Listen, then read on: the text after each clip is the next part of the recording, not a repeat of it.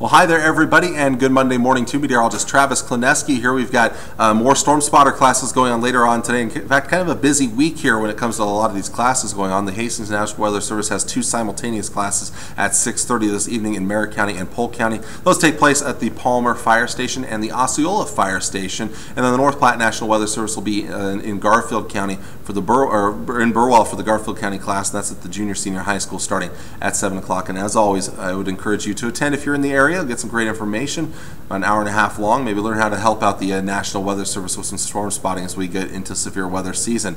No severe weather expected for today, but maybe some storms late this afternoon into tonight. Otherwise, kind of a quiet day for most of us with partly sunny and maybe mostly cloudy skies, but fairly warm. Enjoy it because it's the last warm day for about a week.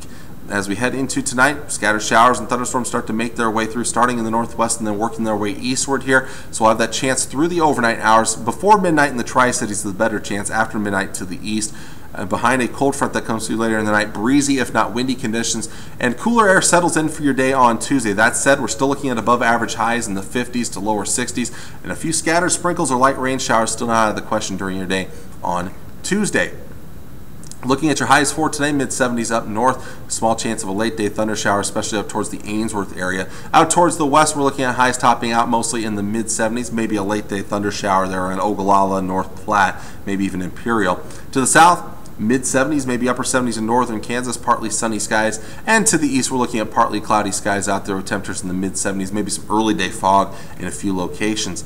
The rest of your forecast these next 7 days, again, a cooling trend through the week ahead of us here. After tonight's rain chance, the chances are very low the rest of the next 7 days. A small chance of rain during the day tomorrow, some sprinkles on Wednesday evening here. Temperatures continue to drop off through the rest of the week. Windy conditions, especially Tuesday, Wednesday, and Thursday.